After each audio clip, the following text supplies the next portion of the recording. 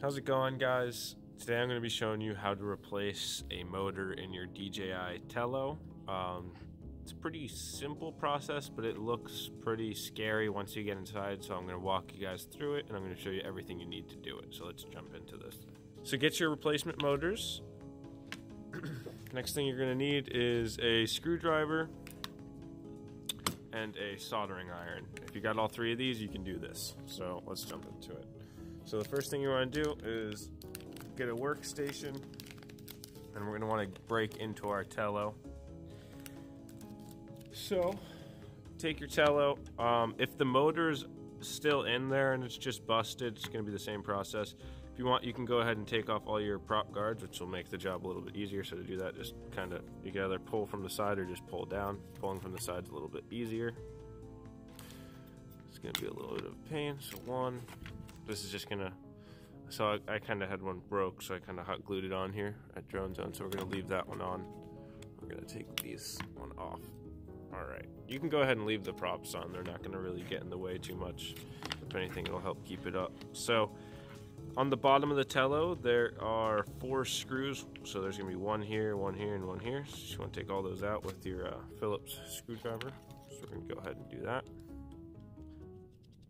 These tiny little black screws, you just want to put them somewhere, you don't want to lose those. Also, take the battery up.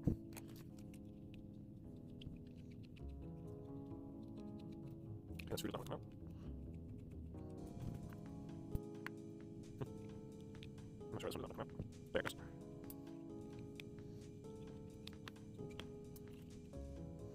You can just pop that off, put that to the side, don't lose that either.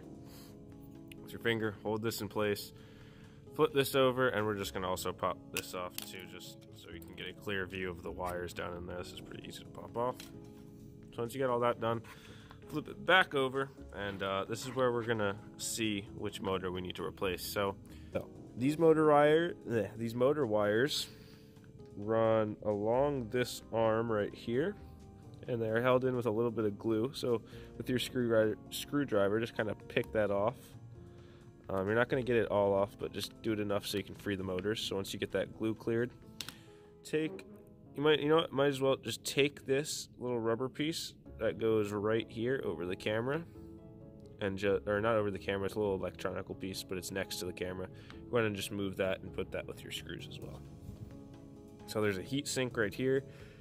The only thing we want to do before we lift this up is undo the camera, so we don't damage that, and that's also held on with a little hot glue, so we can just break that right off. And the easiest way to do that is just kind of lift up on this little tab right here, and be very careful with these. These are little ribbon cables. They're very delicate. So for the camera, just you want to flip that up. So once that's disconnected, we can kind of lift this out of here to fully investigate the motors. So just very gently lift the flight controller out of the frame. So once it's kind of slightly out of there, then we can mess with it. You'll see that the motor wires are ran under the flight controller and pop out here. I'm actually gonna pause the video and put my phone flash on. So the front motor wire, it looks like it's gonna be right here. So we're gonna have to remove this little, it's like electrical or liquid electrical tape. So just what you wanna do is just take a little razor or an X-Acto knife and just peel that back. It shouldn't be too hard, so let's do that. I got one right here. Alright guys, so once you get the majority of that gunk off of there, you can see your 4 motor wires right here. So you got the white one and the black one for the back motor over here. You got the blue and the black for the front motor up here. So what we're gonna wanna do is desolder this first black wire and this blue wire. Iron, and just put some solder on it, like that, and then just clean it off. So this shouldn't be too hard. We're just gonna wanna tap our iron onto the solder pad, get it nice and warm, and then just pull away with the wire. Do the same thing for the blue one. Heat it up and just pull away. So once you have those two free, we're gonna start to remove those wires. So let's do that with some tweezers. So let's see where they are at. So they're in this arm here. So what we can do is just kind of pull them on out like that. As you see, they're right there. So if they're still, let me zoom out. Sorry about that. So in my case, the wires were pretty easy. You just pull them on out. And then if they're still attached up here, you can either just pull the motor out, or I have to pull the wires out individually. So let me do that. So let me just pull them on out here. So I have removed my wires completely. So now it's time to install the new motor. So let's go grab one of these. So I believe we need to replace this as a, this is going to be a clockwise motor. So clockwise is going to be red and blue, or in their case it was black and blue, but you can just look at the website where you buy the motors from. Most likely red and blue is clockwise and black and white is counter. So in my case, I have these little clips here. We can just snip those off. We're not going to need them. Let's just snip that off, and then you're left with the two wires. We're going to just strip those and then tin them. You're just going to twist them off at the ends just to get the extra air out. And a good way to solder these motors is take your Tello, stick it to the motor already, and then you got a little soldering station. So we're just going to pre-tin those. You just want to rub your iron up and down it and just run some solder on there. This does it just make the job a little bit easier. Let me start to solder.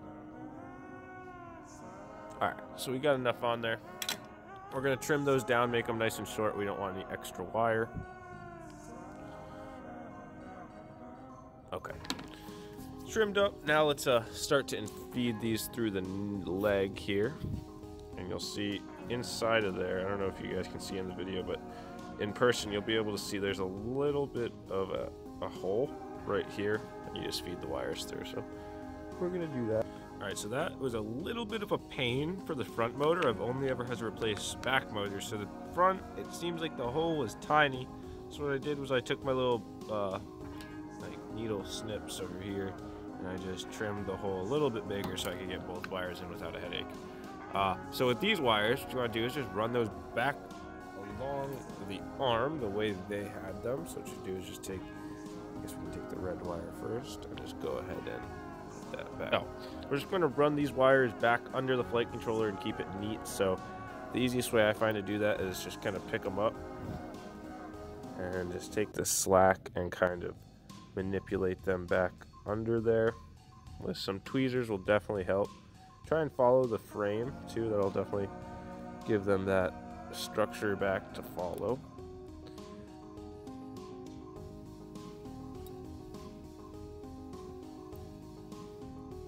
Alright, so once they're back under there, let's solder them down.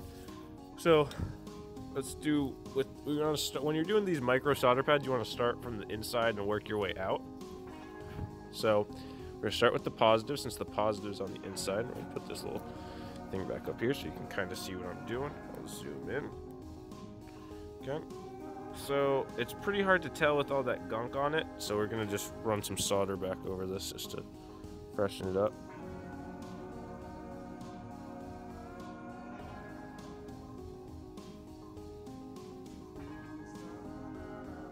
Alright.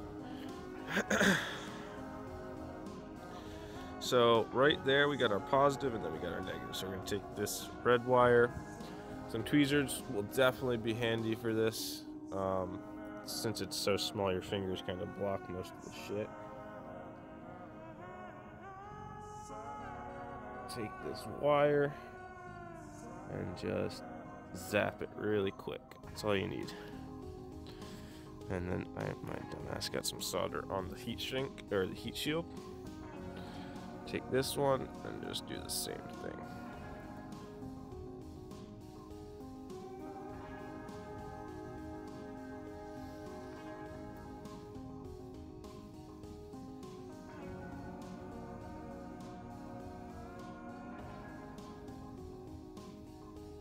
Boom. Alright, so your motor is now installed. Kind of tuck those wires safely out of the way. So I'm just gonna kind of lay them on top there like that. So we got our new motor installed now. So now we're gonna want to pull. All right, so that once you get that camera wire or the ribbon cable back on to the camera, we're going to take that rubber piece that we were talking about before and reinstall that. So just take that and place it right back over here. Oh, put it in the wrong way. Take one like that.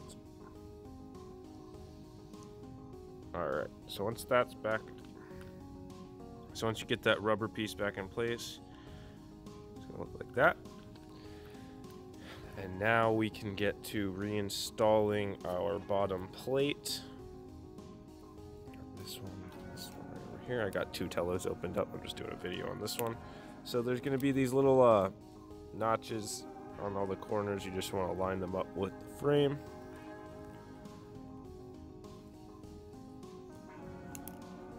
And then once they're kind of lined up,